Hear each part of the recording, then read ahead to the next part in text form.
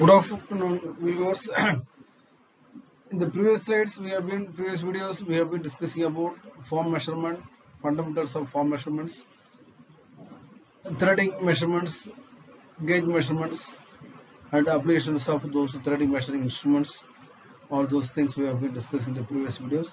Now, in the present video, we are going to discuss about gear terminology, gear measuring, straightness measuring, parallelism measuring, and their advantages and applications of those measuring instruments and measuring technology. If you look at this slide, this is a straightness measurement. We are thinking that whatever we are training from the lathe or from the milling or from any machine tool will be of good straightness. But if you look at the workpiece, it looks like a straightness, but actually it may have some errors. The profile may be slightly up and downs.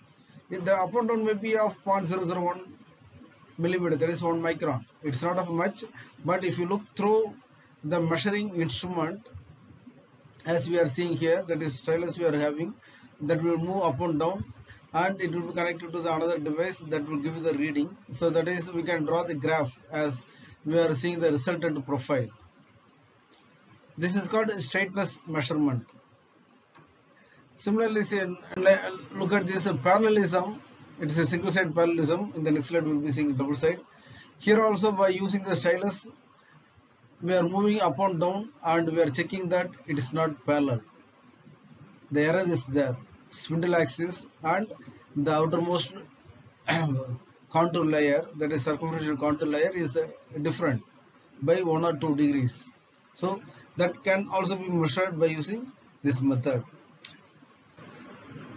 This is double side we are measuring of cylinder, and we are finding that the error in a circumferential error.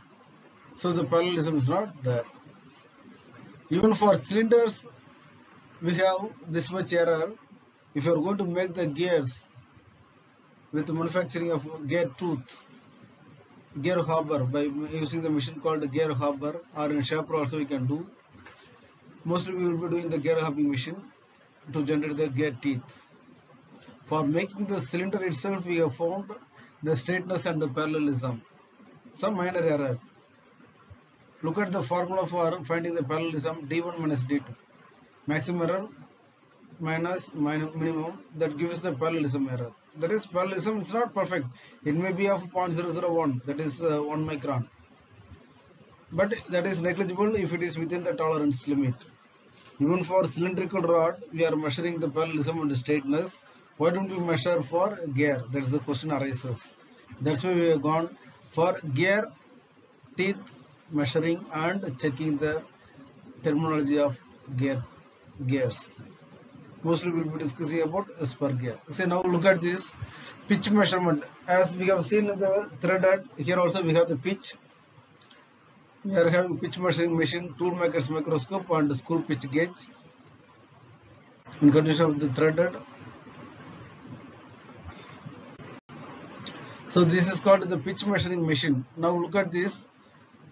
For thread, I am putting this for thread. Similarly, we will be having for gear also.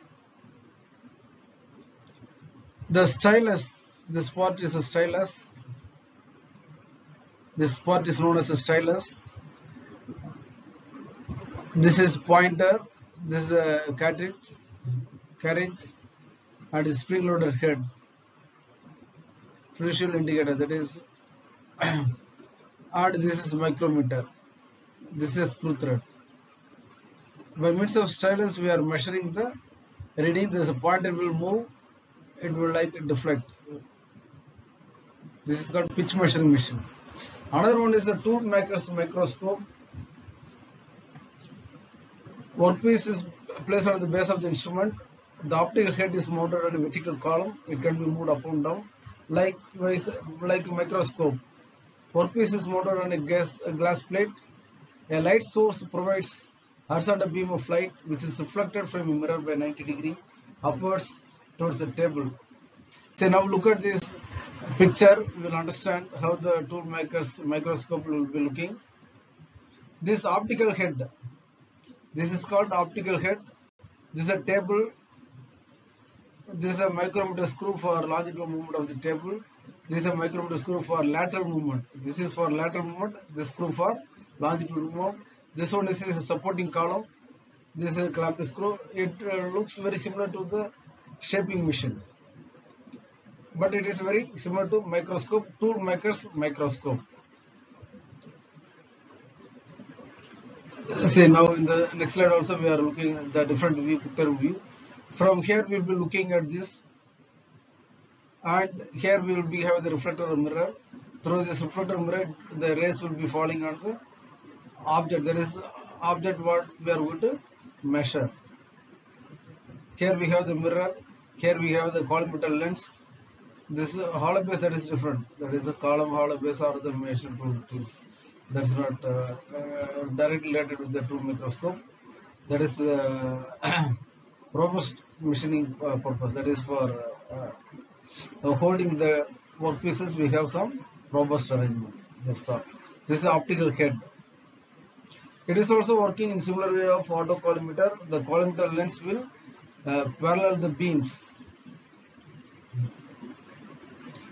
From the lamp, the rays are falling on the mirror. From mirror, it gets reflected, and through the another reflector, we are viewing through the eyepiece.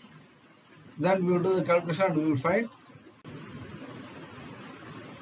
the pitch. See here, look at this tool maker's microscope, how it is going to work.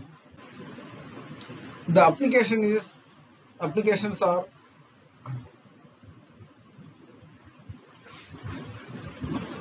to measure the linear measurements, measurement of pitch of the screw, measurement of pitch diameter, measurement of thread angle, comparing thread forms, center to center distance measurement.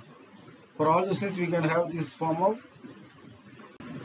tool microscope, tool maker's microscope.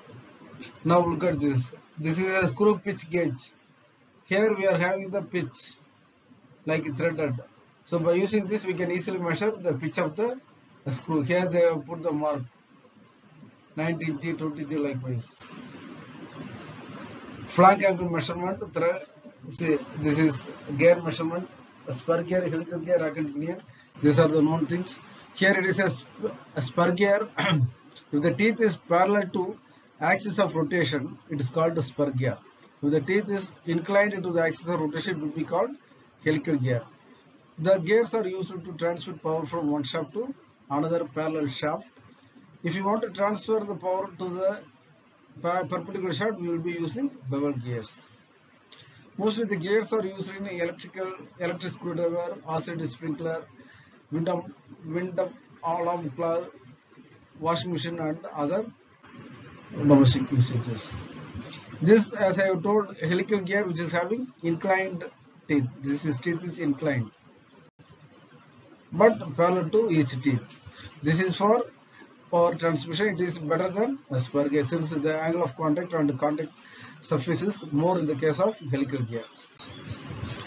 This is a rack and pinion arrangement to convert the rotary motion into linear motion. Look at this animation. The steering system in cars.